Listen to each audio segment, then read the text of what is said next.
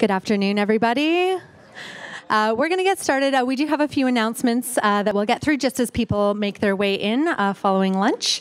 My name is Kelly Dowdell. I am a proud supporter of the Parkland Institute and a member of its board of directors. Welcome all of you back from your lunch break. I hope it was delicious. We'd like to start this afternoon just by acknowledging our sponsors again. For those of you who were here last night, you will have heard it, but for all you newbies, here we go. So we've received funding and sponsorship from the following organizations, and of course a conference like this, as all of you know, couldn't function without that support. So the Alberta Federation of Labour, the Health Sciences Association of Alberta, they brought their own fan club, QP Alberta, United Nurses of Alberta, the Civic Services Union, the Non-Academic Staff Association, the U of A Faculty of Arts, Alberta Views Magazine, Athabasca University, Wordsworth Irvine Socialist Fellowship Scholarship, the Tyee View Weekly, and CJSR, who are, of course, our media sponsors. One quick thing as well, you'll notice in your conference program that you do have a conference feedback form. In particular, they're wondering how lunch was and if there were enough food choices for people for the different variety of dietary needs, including vegan diets and other dietary restrictions. So if you have feedback on whether or not we should have more of those offerings, if it was sufficient for those of you who require those types of meals, or on the variety of the food in general, please make sure that you include that in your feedback form, as well as your feedback on all of our amazing sessions that have happened today. When I was asked to facilitate a session, I of course said yes right away. And then I went quickly to the website to look through the sessions to wonder which one I was going to get. And I had my eye on this one in particular because the issues that our speaker is going to address around some of these societal megatrends, the decline in social capital, the growing income inequality, things that we've been talking about throughout the course of the weekend, are things that have been on my mind, particularly in the past year, but definitely over the past few years as I've thought about my own work and what I'm contributing to making our society a better place. So it's my pleasure. I had a chance to chat with Professor Lewandowsky over lunch, and it's my pleasure to welcome him here. He is a cognitive science scientist at the University of Bristol in the United Kingdom. I won't read through his whole biography. You can read that in the program, but the thing that really caught my eye when I was reviewing it was that he was appointed a fellow of the Center for Skeptical Inquiry for his commitment to science and rational inquiry and public education. And so I'm really, really excited to hear what he has to say on the theme of the post-truth era and what that means for the state of our democracy and the state of our society. So with that, I'll turn it over. Thanks very much. Thanks. It's a pleasure to be here. Can you hear me? Is the mic on? Yeah. Bit more? We need a bit more volume. Thank you. Right. It's a pleasure to be here because I think we all agree that something is going on. Something out there is happening. But I'm not quite sure what it is. So I asked a media search engine called Factiva to tell me what's going on out there. And I put in the keywords post-fact and post-truth. I did this about 9 months ago. And what I found was this. No one knew what post-fact was until about a year and a half ago, 2 years ago. And then there's been this explosive growth of that term being bandied about in the media. And the same with post-truth, even more rapid increase sometime late last year. So out of nowhere, we have entered post-fact, post-truth. And last year, post-truth was nominated as the word of the year for 2016 by Oxford Dictionaries. Now, that has become so 2016 recently because we now have a new word of the year, and that's fake news, nominated by Collins Dictionary. So something is happening out there. And I think what triggered this were two catastrophes last year, one known as Brexit, the second one known as Donald Trump. And what this graph is telling you is the verdict by independent fact checkers of the truthfulness of the two candidates in the presidential election last year.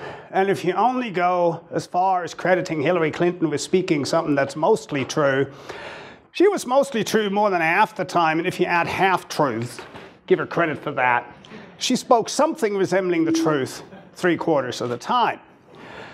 Now, her opponent was either pants-on-fire lies, false or mostly false, about 2/3 of the time, or even more. And since we all live in a rational world, you can tell from that who won the election. Clearly, the candidate who didn't speak the truth. And this goes on. This was updated a month ago. I'm getting tired of updating this all the time because it clicks over by 5 lies a day on average. But according to the Washington Post, President Trump has misspoken or misstated or made false claims at the rate of about 5 per day since he was inaugurated. So that's the post-truth world. Or is it? Because here is a problem. The problem is this, that if you say post-truth, you're actually saying quite a lot. What you're actually saying, and the fancy word for that is an implicature, so I put it up there. I'm an academic. I have to put up these things. What you're really saying when you're saying post-truth is that you went from truth to post-truth. Otherwise, you can't have a post-truth. You're assuming there was a truth. And it implies a fall from grace, as though the world was perfect. And then, whoa, here comes Brexit and Trump, and we're now post-truth.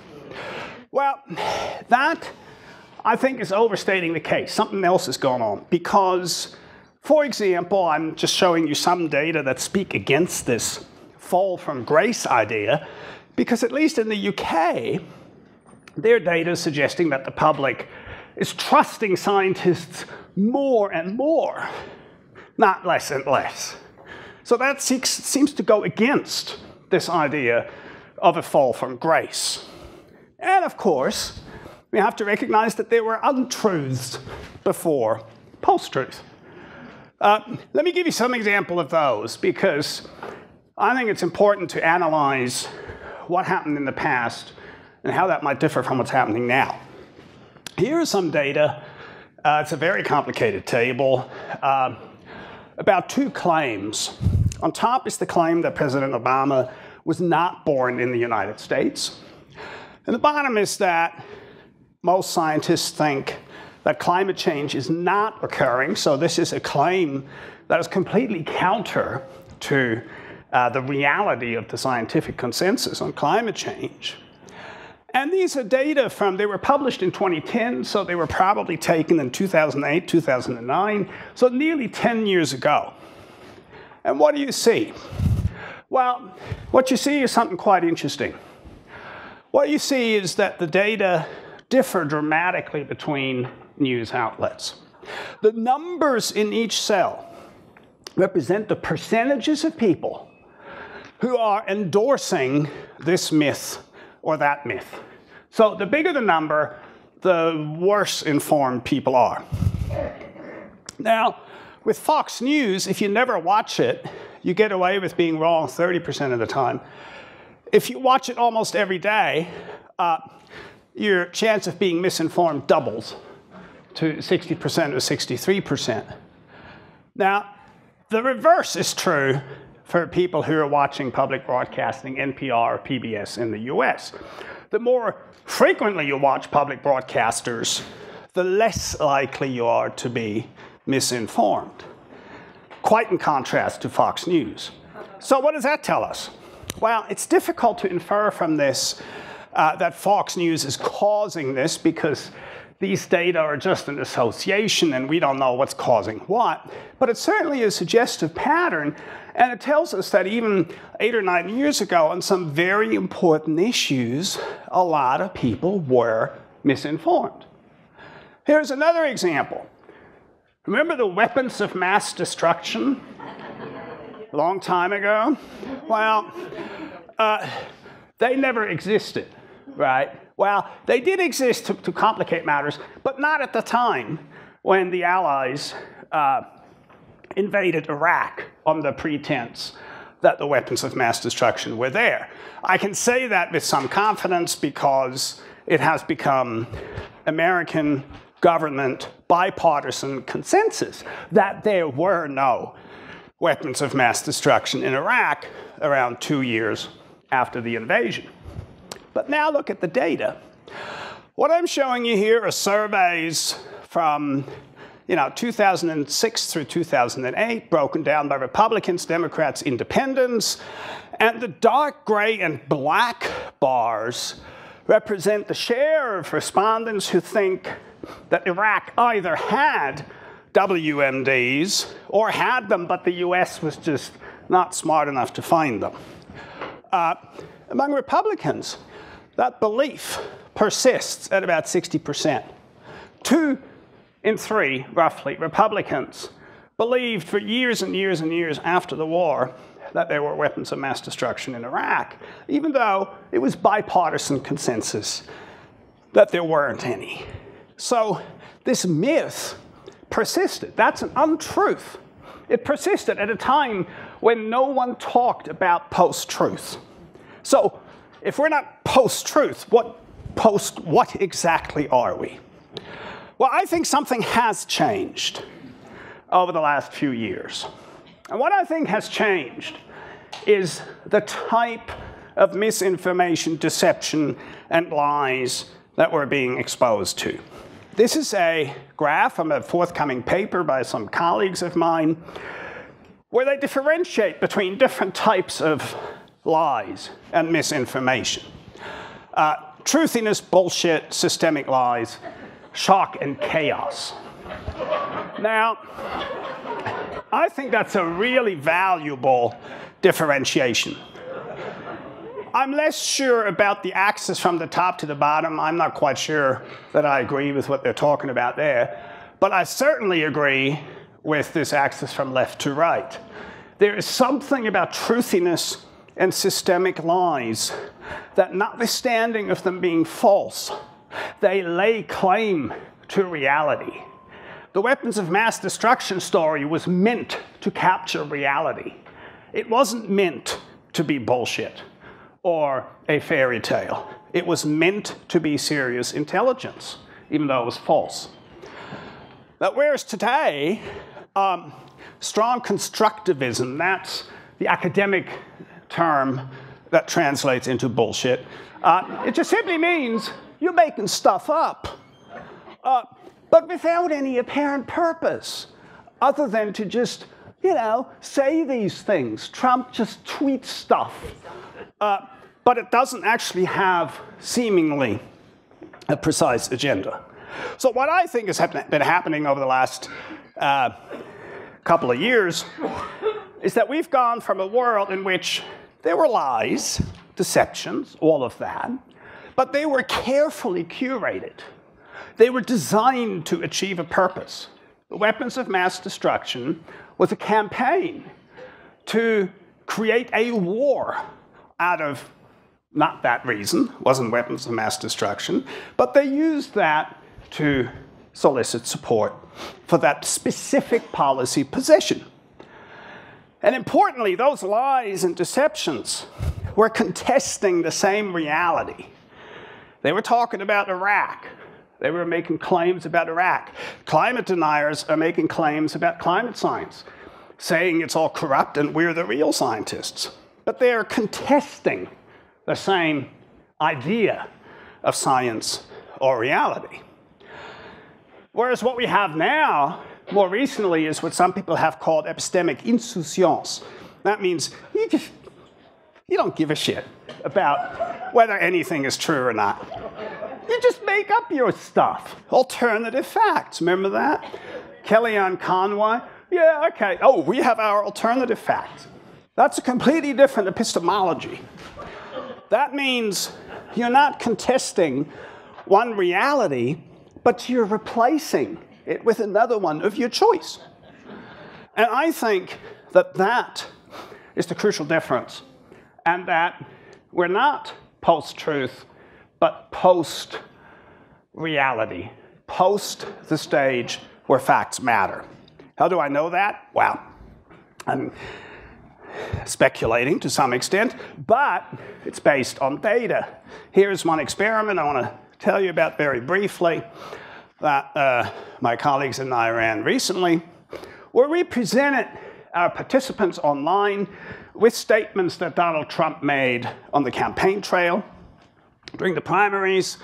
And he would sometimes say things that were wrong. Well, sometimes. I mean, he often said things that were wrong, but he occasionally said things that were true. So we collected, harvested these statements, presented them to our participants, asked them first what they believed to be true or not. Then we corrected the false statements, affirmed the true statements, so provided feedback, and asked again, what do you think? What's true and false? And here are the data. Now, I want to draw your attention to the graph on the right. That's the one you can see. The other one I grayed out because it's not relevant today. And let's first ignore the color of the lines. Let's first notice that some of them are solid, some of them are broken. The solid lines are for true statements. The broken lines are for false statements. Now, up front, without any further explanation, the belief scores were sort of the same for both facts and misstatements. In fact, they were a little lower for misstatements, but not a hell of a lot. We then provided our corrections. So we said, hey, these are true, those are false. What happens? Well, people jump up onto the true statements and they go down on the false statements. And a week later, that wears off a bit. That's called forgetting. You know, after a week, people are just no longer sure. But the point is, there's differentiation, there's discrimination between true and false statements. And the interesting thing is, if you now look at the color of the lines, the interesting thing is that this pattern of sensitivity to corrections is true for Trump supporters, Republican Trump opponents, as well as Democrats. The red lines, solid or broken, are Trump supporters. The purple are Republican opposers. This was during the primaries where there were still lots of Republicans opposing Trump. And the blue are the Democrats. Seems to be true for all of them. So where is the post-fact, post-truth, post-whatever? Where is it? Doesn't seem to be in these data. Well, it's not in these data, but it's in those data and a couple other things I'll tell you about. These are not data about belief in specific statements, but these are data showing us how people feel about Trump on the right and whether they want to vote for him on the left. And now look at what matters. The only thing that matters is whether people are supporting Trump, whether they were supporters ahead of time or not. If they support Trump, they'll vote for Trump. If they don't support Trump, they will not. Corrections, facts, none of that matters. In fact, the degree of belief change that we achieved with our correction was completely unrelated to any change in voting intentions for Trump supporters. And that finding has been replicated by others using a different methodology. We have replicated it ourselves recently in also a slightly different methodology. So I'm now pretty confident in saying that, well, you can correct people's misconceptions on individual facts, but that has no traction in the larger scheme of things, namely whether or not they want to vote for Trump. So I think we're post-realism, post where facts matter, not post-truth, because politicians have always sometimes spoken untruths. But now the authority of facts seems to have gone. And certainly in America, and I'm afraid to say also in the UK, people share a belief system that is disconnected from what I would consider, or scientists would consider, a conventional understanding of facts or evidence.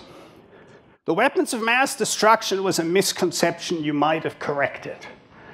Trump is not something you can correct, because if he lies 5 times a day, you cannot keep up. No one can keep up with correcting this and understanding what's going on.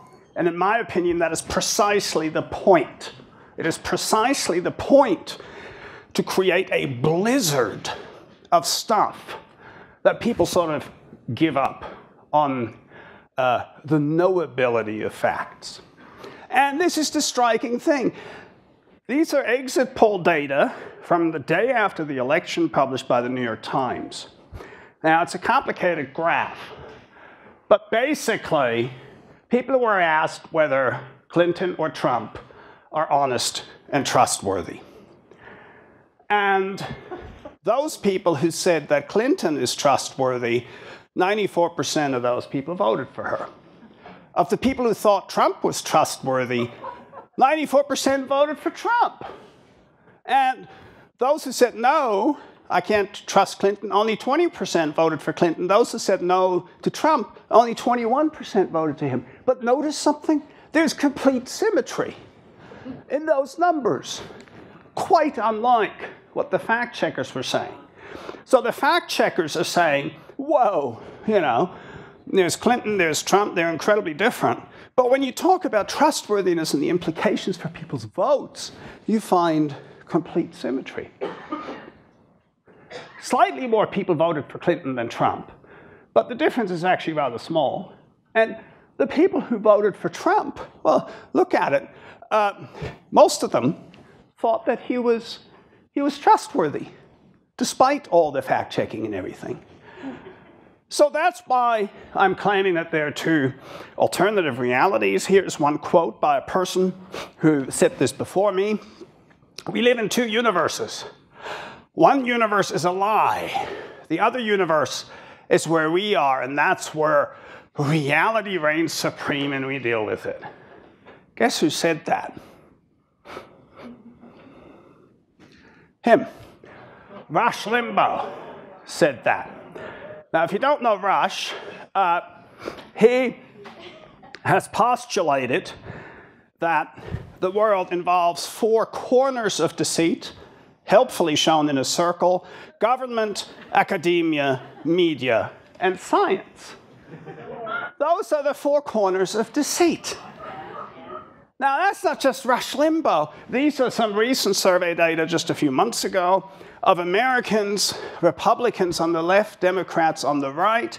What I'm showing you here are their responses to whether or not colleges and universities have a positive or negative effect on how the country is going. Now, what this is showing is that among Republicans, in 2010, 58% thought universities are a good thing. Watch what happens. 2015, uh-oh. 2017, only 1 in 3 Republicans think universities and colleges are a good thing for America.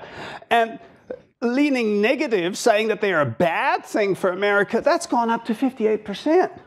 We're now in a situation where in the Republican Party, the vast majority of people think universities and colleges are a bad thing for the United States. Well, Democrats look different, not surprisingly, perhaps. But that is not just misinformation. This is an alternative reality in which one of the major parties in the United States, by a strong majority, is rejecting the idea that universities are good for the country.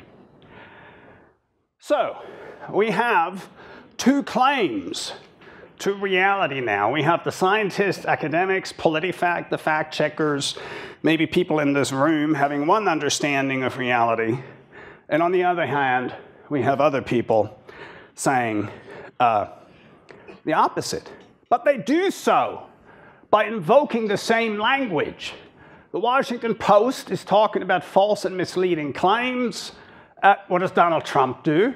He's accusing CNN of fake news. Fake news has become Trump's battle cry. Everybody else is printing fake news when they're identifying my lies. It's complete rhetorical symmetry. And that is why I think what we're really in right now is a world in which the type of lies and deceptions and misstatements that have been disseminated or are being disseminated by politicians are of a type that is perhaps unprecedented, because they're no longer curated to serve a purpose. They're just out there to create an alternative reality in which the only thing that matters is what the leader is saying and proclaiming to be true.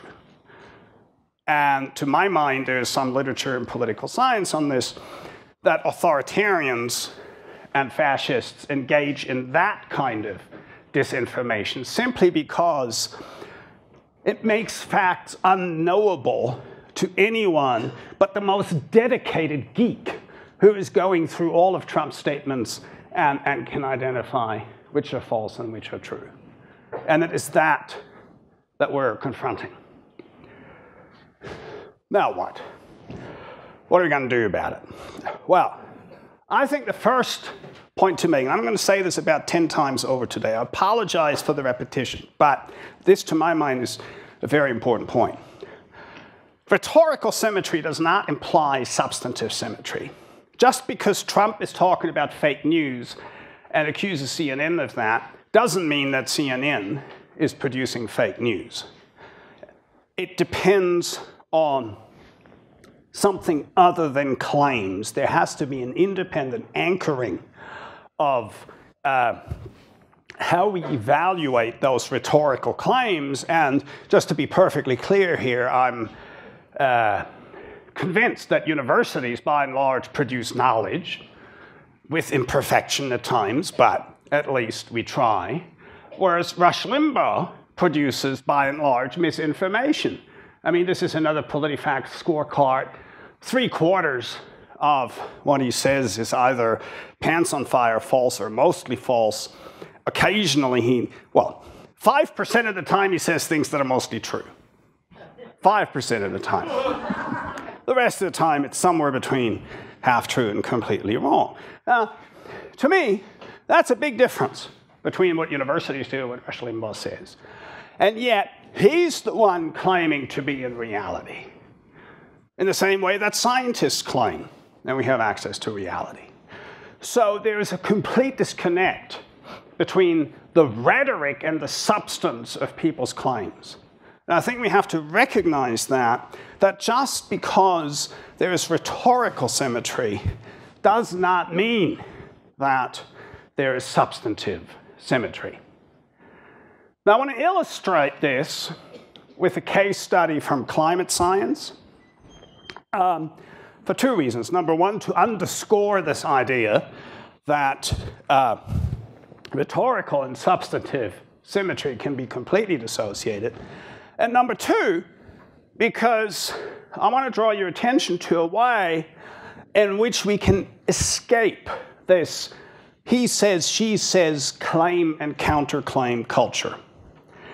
And the way I want to do that is by telling you about a study, two studies, well, I published two, I'll tell you about one, that I published last year, in which I conducted a blind test of the arguments used by climate contrarians. Now, what's a blind test? Well, let me explain it to you by giving you an example first of how contrarians operate, climate deniers, whatever you want to call them. Here's an op-ed from The Guardian. Even The Guardian isn't immune to this sort of blabber, where this individual was saying, ooh, here's a slightly inconvenient truth. Over the past 2 years, the global sea level hasn't increased. It has slightly decreased. In other words, let's not worry about anything. That's the tenor of this article. Because, yeah, it's all exaggerated. Sea levels haven't risen in 2 years. Now, when you look at the graph, it's kind of interesting. These are the actual sea level data. Now, most of you might detect that this is going up, right? Except in 1992, no, it wasn't 1992, whenever he wrote it, the last 2 years, so 2006, 2007, yeah, it did blip down by 2 years. Of course it does. It's a, you know, there's some randomness here. There's jiggle, but it actually goes up. So what deniers tend to do is to focus on this particular little tiny anomaly and then make a claim from there to the entire idea of sea level rise. That was just one example of many. What we did for this particular experiment I'm telling you about is to go through the media and the blogs and online sources, radio, the whole lot, and we sampled contrarian statements that we verified to be representative of their arguments, okay? And we did this for a large number of indicator variables, you know, sea level rise, global temperatures, Arctic ice, glaciers, you name it, we looked at it and we sampled what contrarians had to say. And then we did one crucial thing. We removed all references to climate change and replaced it with references to economic indicator variables, but left everything else verbatim the same. So here we have a claim about the lowest agricultural output of any year on record. Output is extremely low, blah, blah, blah, the lowest agricultural output. Now, that statement initially referred to global temperatures, not agricultural output. But by converting it to something else, we took out all the politics, all the emotion, and we could show this statement together with the data. Here are the global temperature data, in case you haven't seen them recently. Translated again into this world agricultural output. And we asked our experts to tell us whether the claim actually made sense in light of the data. So we showed them the claim, the data, and they had to make a judgment about whether or not that was accurate. And we combine these different items, there's a bunch of those, into a single score, and what we find is this. Now, you can ignore the 6 pairs of bars on the left, because they're all averaged into 2 bars over here on the right. And what you can see is that, on average, the contrarian statements were judged to be misleading, untruthful, and unsuitable for policy advice by our statisticians who didn't know that they were evaluating claims about climate data. They thought it was about economic data. And in contrast to that, I didn't mention this before, we had a comparison condition in which the statements about the data were those that are made by climate scientists and the IPCC. And they were judged to be accurate and worthy of being taken seriously. So in this blind test, contrarian statements fail to be recognized as valid. They're revealed to be unsuitable and misleading. Now that is crucial because we have other data.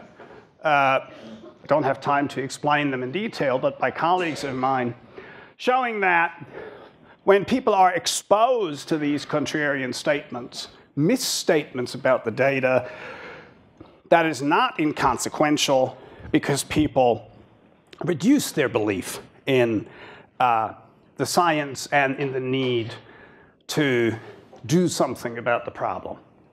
So what this blind test shows us is that the public is being denied the right to be accurately informed about the risks we're facing from climate change. And I can now make that claim without falling into this rhetorical symmetry because I have a blind test where I'm not talking about claims and counterclaims, but I'm asking experts to tell me how accurate the statements are about data that they think are on a very different issue. So, not all opinions deserve to be balanced. And you're not, in fact, entitled to your opinion. No, unless you can support it by argument, evidence, or fact. And that, to my mind, is an important lesson, not just from my study, but generally an extremely important lesson if we want to ever get out of this post-truth or post-realism situation. So, what are we going to do? Having said all that, I have a little bit of time left. Let me walk you through what I think are the important factors that can help us overcome this problem. Now, the first thing I'm going to say quite clearly here is that we must have a goal, and to me the goal is sort of encapsulated in this famous quote by Moynihan that everyone is entitled to his own opinion but not his own facts. Now, there's a lot more nuance to this than that, but as a first approximation for today, I think we should strive to achieve that. How do we do that? I may have said this before, but we got to recognize, first of all, that just because somebody is making rhetorical claims, that need not mean anything. They may just making stuff up. And I think we have to act on that basis. Now, the next thing we got to do is we got to look at how we actually got here. Because I think the historical trends underlying this are quite relevant, quite important. And it turns out that I have a paper that's forthcoming or has just come out where we reviewed some of these mega trends, decadal trends that arguably have contributed to this current crisis. Now, what I'm showing you here are data from a freshman survey involving literally millions of young Americans when they graduate from high school. They've been taking the survey ever since the 1960s. And, you know, you can't ignore this because I think that's the background against which society is unfolding and against which claims to truth and facts and evidence are unfolding. So what do we find? Okay, starting with a thick black line. In the 1960s, more than 80% of young Americans, one of their life goals was philosophy of life. Okay, well, that didn't last very long. That has now gone down to around 50%. What's gone up is to be well off financially, from 40% to now nearly double, 80%. Being a leader has become important. Money has become important. There's been a shift across generations in what young Americans want out of life. At the same time, arguably, social capital has been declining. If you're looking at young Americans again, whether they trust institutions or government, that has declined. It was low to begin with. That's declined further. Thinking about social problems, there's a lot of jiggle, but it's perhaps slightly downward trend. But importantly, what's really down is people's intent to help the environment. So there are downward trends on some indicator variables that collectively I refer to as social capital. And there's a lot of evidence to show that societies are more resilient to shocks and distortions if they have more social capital. Well, American society, and I apologize, I don't have data for Canada, but in American society, arguably, that has been decreasing. What's been increasing is polarization.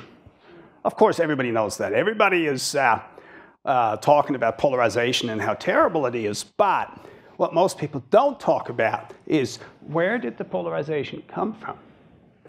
Well, these are data going back to the late 19th century by political scientists who applied a complicated statistical technique to decisions taken by the House of Representatives over that period, identifying the position politicians took relative to their own earlier positions. And what you find is that, yes, there has been increasing polarization over the last 20 or 30 years, but that polarization is asymmetrical. The Republicans have moved to the right. Democrats have moved slightly to the left, but not nearly as much as Republicans have moved to the right. Polarization is asymmetrical. One of the drivers underlying this polarization, incidentally, is economic inequality.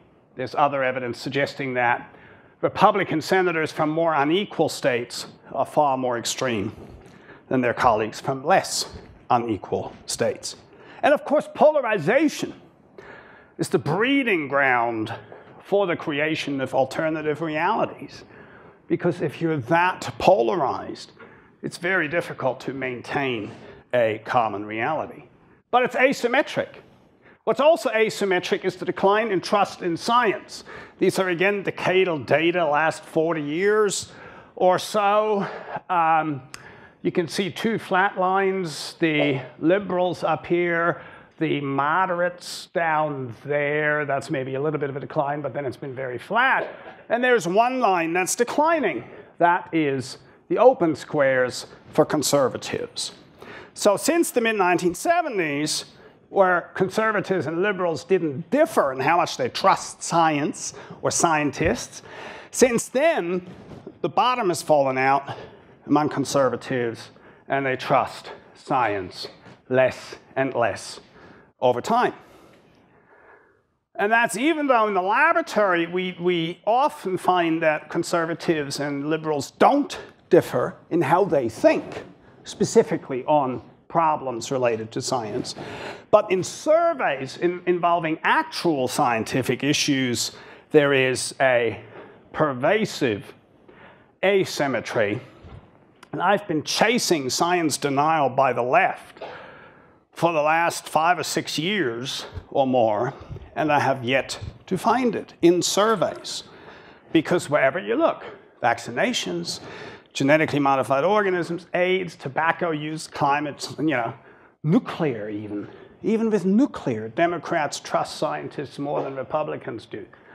There is a pervasive asymmetry. So we have to understand that. And then we have to ask, maybe, just for fun, what drives policy in the US? Hey, it's a democracy, isn't it? Well, here's the democracy in action. What I'm showing you, and again, this is an analysis of thousands of political decisions taken by the House and the Senate combined, I think. And these researchers looked at the probability of a legislative measure being adopted as a function of public opinion, percent favoring the proposed policy change. Ignore the histogram, just focus on the black line. If 10% of the American population wants something, well, 30% of the time they get it. If 90% of the American population wants something, they get it 32% of the time. So that difference is democracy between 0.3 and 0.32. So what matters, in addition to this strong effect of democracy? Well, here's something else. These are the preferences of the economic elites on the exact same decisions, showing the probability of a legislative measure being adopted.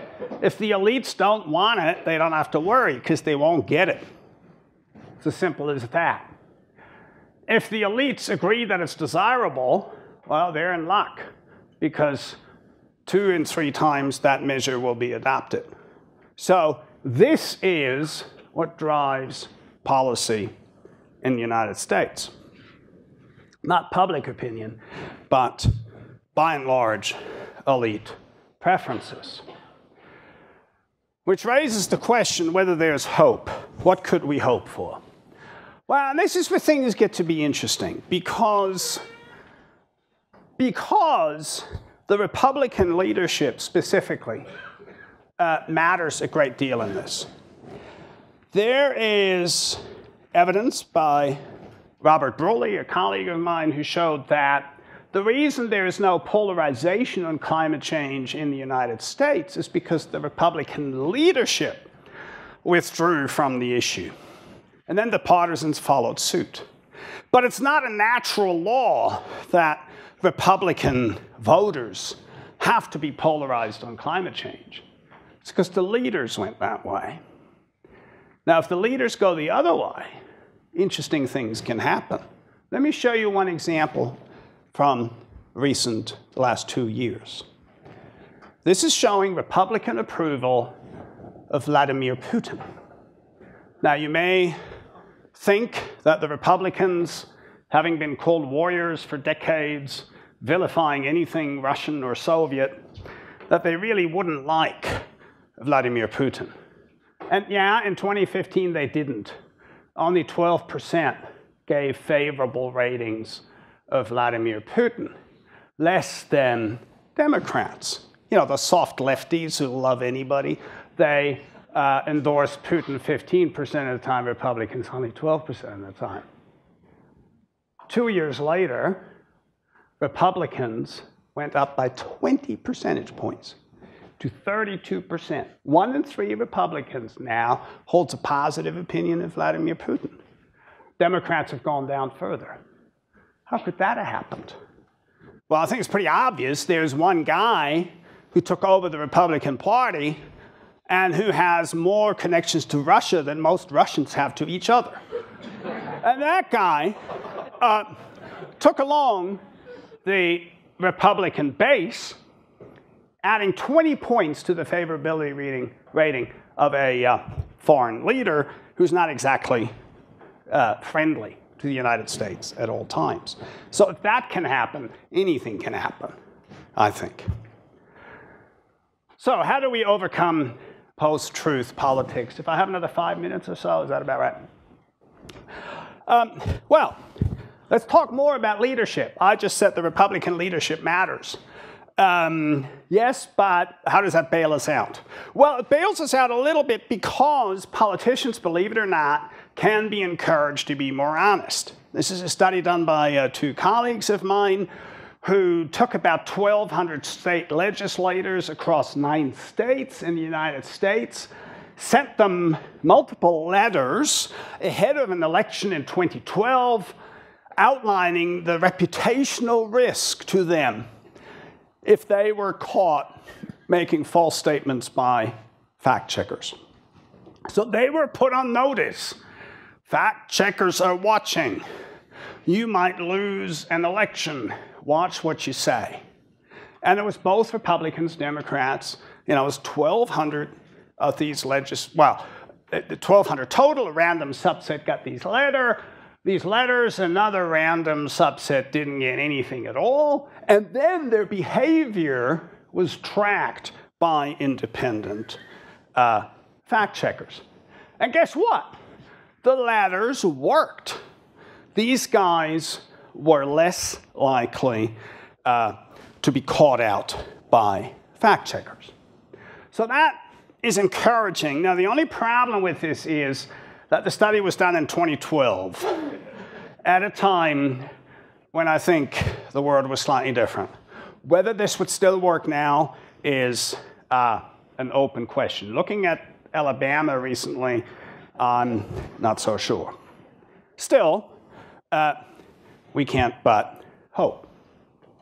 What else can we do? Well, there's a whole set of conventional interventions. What do I mean by that? I mean by that it is possible through public education and in conversations to debunk myths, to update people's beliefs. I wrote a little handbook on this a couple of years ago with John Cook, which is available for download. And I just want to go through one quick example of what we've shown with this recently. We know that people are willing to let go of misinformation if certain conditions are true. And one of those conditions is that they have to be skeptical or suspicious of the motives underlying the initial information. We exploited this in a study where we presented people with inoculation messages, kind of like a vaccination. We told people ahead of time, look, there's massive agreement among climate scientists about the scientific basis of climate change, but, you know, the tobacco industry has been trying to negate the same consensus with tobacco research for decades by creating this fake balance between, you know, competing experts. Don't fall for that. And we then presented them with fake balance, the same participants, not the flat Earth, but about climate. Had one guy there who was a contrarian, another guy was an actual scientist, and it turned out that our inoculation messages neutralized the effects of false balance. So if people are warned to expect it, then you can do something with it. The other thing we can do is we can tackle the communication structures. Very briefly, this I would call techno-nudging. The Guardian, the Google has started doing that. They're now experimenting with presenting fact-checking labels to show if news is true or false. When you test this, typing in Obama birth certificate, you find that they still have some fine-tuning to do because the top hits come from a website that specializes in conspiracy theories, including the presumed fact that tofu turns kids gay. And it's only at the bottom of the first page that Google pops up a fact check by Snopes. Okay, so we're not there yet, but at least it is a start. That's just one example of a general idea I call technocognition, which is that we exploit technology to facilitate truth over falsehood in online media without engaging in censorship. Here's one wonderful example I want to conclude with. There's a Norwegian site, news site, that is asking readers to pass a quiz about an article before they can comment. So if you want to leave a comment, do you want to comment? I think that's what, I don't speak Norwegian, but I'm guessing that's what that means. Oh yeah, just pass this quiz. And then there's some multiple choice questions. So you have to show A, that you're not a robot, B, that you actually read the article, C, that you understood it, and D, it gives you time to cool down before you leave a comment. Now, to my mind, we haven't validated this empirically, but to my mind, those are the kind of relatively small things we can do tomorrow that aren't censorship and aren't Big Brother changing anything, but that just make it more conducive for people to leave comments that are educated and truthful rather than false. But above all, what we really need, unfortunately, like it or not, is a fierce political battle to deal with the current crisis. And I think I'll leave it at that. Thank you.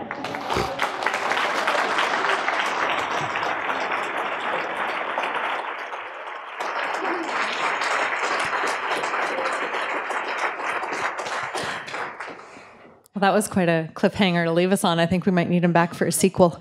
So we'll start with questions. I'm sure there are lots of thoughts that provoked and questions that folks have.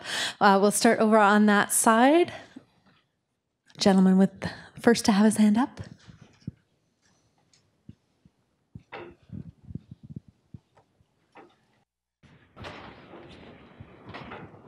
Hi, thanks very much for your talk. It was very interesting. I feel that that you missed out on one really important factor in this whole question about truth in our media. in today's media, and that is the fact that if you have money, you can buy a voice. And it's the marketing-led media that we all rely on totally supports the views of the rich and the elite. And I think in one of your very first screenshots that you had up there, you showed how public media was more reliable than the private media for being truthful. Yeah. And I think that this is my own opinion, but I think it's critical that we move to a whole new media system that isn't an amplifier for the rich, like the messages of the rich, whether they're lies or truth. And I think that this is a critical thing in this whole issue, that we need to have a big digital public library that is advertising free, where no one can buy a voice, and where we can be our own fact checkers. We can decide for ourselves without having a machine or a corporation telling us what's right and wrong. Thank you. Well, I agree. I mean, yes, of course, that there's so many things to talk about. And yes, media ownership is obviously one of them. And the slide I showed, comparing NPR to Fox News is pointing in the direction that, you're absolutely right. We have a problem there. It's less clear to me how exactly you would deal with that. So, but therefore let me put aside a response I might have, because I'm really not sure about how to address that. What I am sure about we have to deal with is what I flashed up here, which is that at the moment, you don't even have to be Rupert Murdoch to buy a voice. At the moment, you can buy yourself 5,000 Twitter followers for $29. Now, that's, buys you influence, because if you look at Twitter, one of the indicators of a Twitterati's influence is the number of followers. And we know that during the Brexit campaign, there were several highly influential tweeters for the Leave campaign, for the Brexit campaign, who turned out to be fake identities. But they had hundreds of thousands of followers. And at first glance, they seemed to be really influential, and politicians retweeted them, thinking this must be a really influential guy. He's got 100,000 followers. Well, he bought them for $100, those 100,000 followers. And the person was an avatar for some unknown something else sitting in the background there. So before we even talk to media ownership, we got to deal with the fact that Facebook had 60 million fake accounts, and that 125 million Americans were exposed to disinformation during the last presidential campaign that was demonstrably funded by Russia, because they paid in rubles. So, yeah. And it took Facebook a year to discover this. They first said, oh, there's nothing to see here. And then every 3 months, they released a little bit more. And now we know 60 million fake accounts, 125 million Americans exposed to disinformation, and it was paid for by Russia. And by the way, when I say Russia here, I'm not actually, I don't think this is an issue of nationalism or different countries. It's just that Russia just happens to be the world's most perfect kleptocracy. Right? And I think that is what makes Russia so attractive to people like Trump and the Brexiteers. It's not that they love Russia, but they love unmitigated kleptocracy and plutocracy. And that's why Russia pops up. It's not, their funny hats or dances or something. It's a much more tangible reason. Excellent. We'll go down here. Whoops, sorry. When there was a gentleman in the middle, and then up to Larissa. Are you next? Yeah. Thank you so much. And I agree with you on a lot of your points that you made, particularly about the problematic politicization of science that we're seeing. But one of the points that I want to ask you about, and perhaps push you a little bit on, is your response in terms of, seems to trade in a bit of a somewhat superficial understanding of science and scientific consensus. And there was an article that just came out in Environmental Communication that challenges this response of we must believe in the scientific consensus because this Pierce et al. In response to Naomi Oreskes. And I'm curious, just because I have you here, of your response to that. And I know these are nuanced kinds of responses to all of the points about the politicization of science, but I'm wondering, on the left, is our proper response to show a somewhat naive view of science as if we should believe in the scientific consensus? Oh. And here you had that slide with, people on the left believe in GMOs. It's much more complicated than that. Well, first of all, I'm not saying anybody should believe in science, because if you believe, it's not a matter of belief, it's a matter of evidence. So what I'm suggesting is accept the evidence. Now, as far as the consensus messaging is concerned, that's a very interesting point. And yeah, I'm familiar with that paper. I'm also,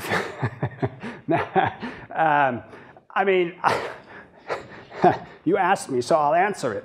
That paper also judiciously chose not to cite any of the empirical evidence that supports the idea that people are receptive to consensus information. So the claim in that paper was made, we shouldn't mention the consensus because X, Y, Z. But it was completely devoid of citation to the relevant empirical data, which show that telling people about the scientific consensus, by and large, makes them more likely to accept the evidence and to do something about the problem.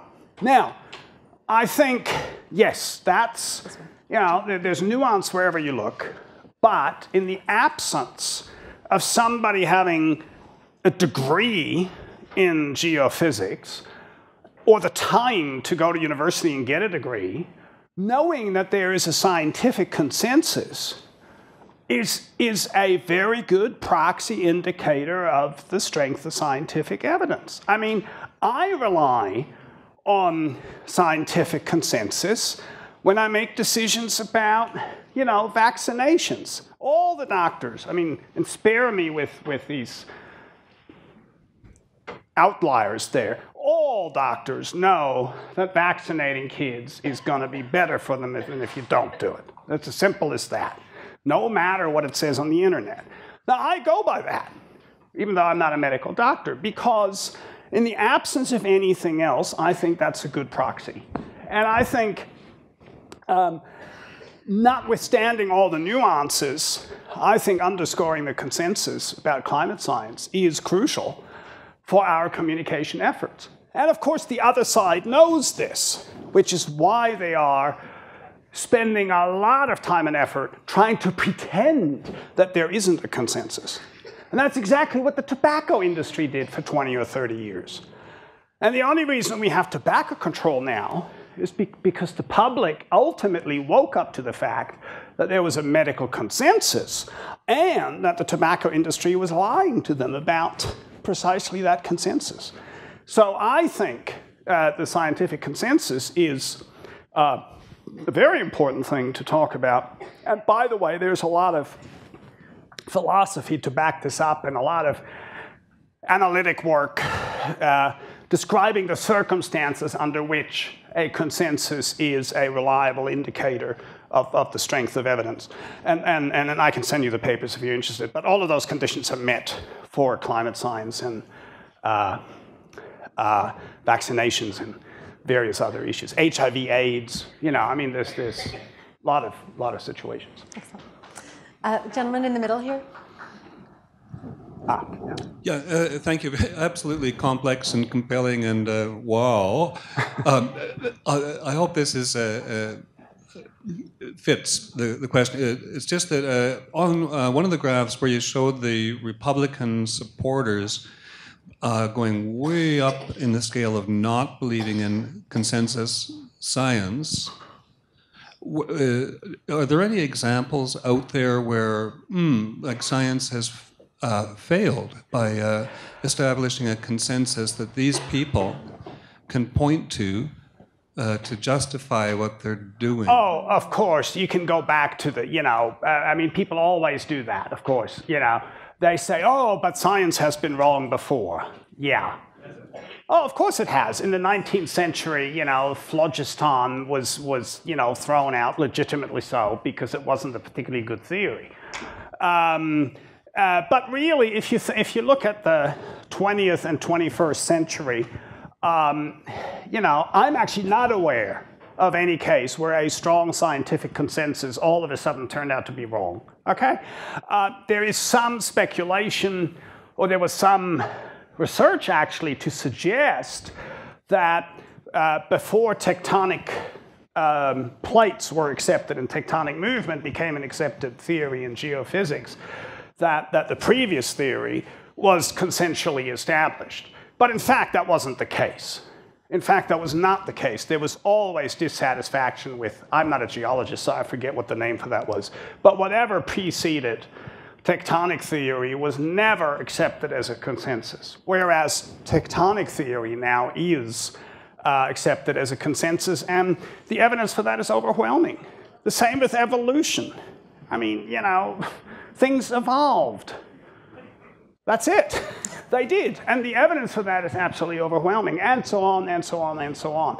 And I think part of the problem is that the people who are saying that are obviously doing this because they're pursuing an agenda, and they have political reasons to not like this particular piece of scientific information. But then they whip out their iPhone and make a phone call, and that's got the same physics in it as climate science. You know, and we all accept that unquestioningly. So that's a very selective rhetorical tool, but it's a very good point. And yeah, I would love to hear of a consensus in the 20th and 21st century in science that has been overturned and replaced by a new theory. In the hard sciences, let's not talk about social science. That, you know, it's far more flexible. Sorry, I'm a social scientist, but So we'll have time for about 2 more questions. Was there anyone on this side of the room that I might have missed when I was looking over this way that had a question? No? Quiet, thoughtful bunch. Excellent. So up at the top with Larissa.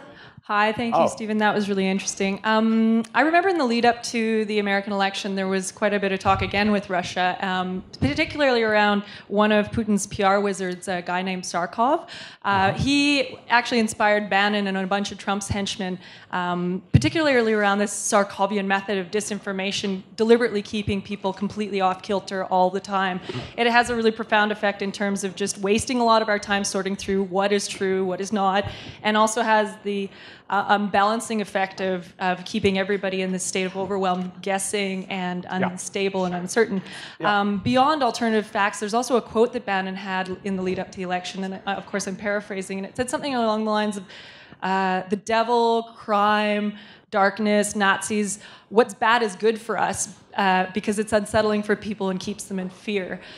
So I just wondered if you had come across this in your research and what. Oh, absolutely, yeah. I mean, the shock and chaos in that bottom right quadrant that McWright and Dunlap came up with, I think is encapsulating that. It has a variety of different names, but it's basically this blizzard of misinformation and lies, especially when they're not even necessary. I mean, this is the fascinating thing about Trump. As far as I can tell, he lies even when he doesn't have to. I mean, he could actually be truthful and it wouldn't cause him any political harm. And he doesn't, right? He is still making stuff up. And I alluded to this earlier. I think, well, I think by intuition perhaps rather than intellect, he is pursuing a very effective strategy, because what this does is to undermine the ground. We're in an earthquake of nothing can be trusted. And the moment you no longer think you can discern truth, people are ready to believe anything.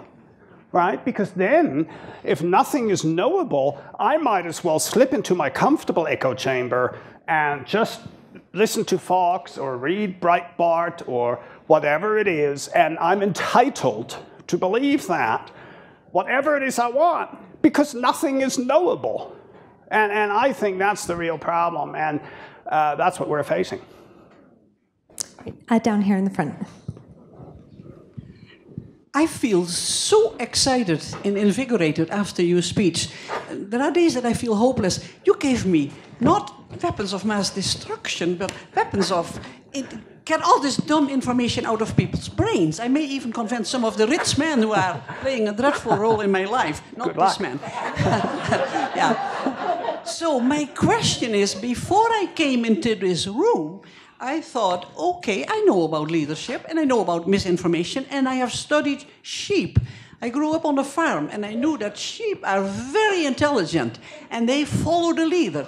And somewhere you said that there is still, we still tend to follow the leader. And how to undo that? I'm thinking for a minute about fascism, but I will not go there. I just wanted to say, if you look at what Trevor Noah is doing in the United States, you know who Trevor Noah is? No, sorry. Trevor Noah came from South Africa, and he is now the great comedian who tries to... He is wonderful, he is powerful, and he uses a weapon that is called biting sense of humor. Yes. Because I have tried in my street and in my environment making these people look ridiculous if they say these statements. Yeah. And it does not always work, so I'm now trying to use, maybe you should stay here and help me. Thanks so much. Thanks for the invitation. Yes, I do. Yes, I've seen some, Trevor, now that you mention it on YouTube or something. Yeah, I think humor is a fantastic weapon. You know, it's wonderful. If the problem is you can only do it in an audience or in front of an audience where at least, you know, more than half the people agree with you, because, you know, otherwise you fall flat in your face when you're trying humor on an audience. So it's a double-edged rhetorical thing. But yeah, I mean, I know. You look at this stuff and you figure, how can anybody even believe this? You know, like this Pizzagate thing. The Democrats are running a pedophilia ring out of the basement of a pizzeria in Washington. I mean, who can believe this, right? And it is sort of, if it weren't actually happening, it would be hilarious. But unfortunately, not only is it happening, but one guy with a rifle actually showed up, right, in Washington and looking for these children in the basement. So it is not actually funny. But yeah, if you can make people laugh at this, all the better. Go for it. Good luck. Wonderful. Well, before we thank Professor Lewandowsky, just a quick reminder that if you have any of these plastic cups or any plates that you haven't returned yet, please do so, because if not, Parkland will be charged for them. So make sure they get back to the place where they belong. And also, please join us at 5:30 at Dewey's on campus. It's not a far walk away from here, and lots of people around who can help you find your way, but it'll be a great opportunity to connect in a social setting over some beverages, perhaps, and get a chance to talk about all the very thoughtful things we've heard today. So a big thank you to Stephan Lewandowsky.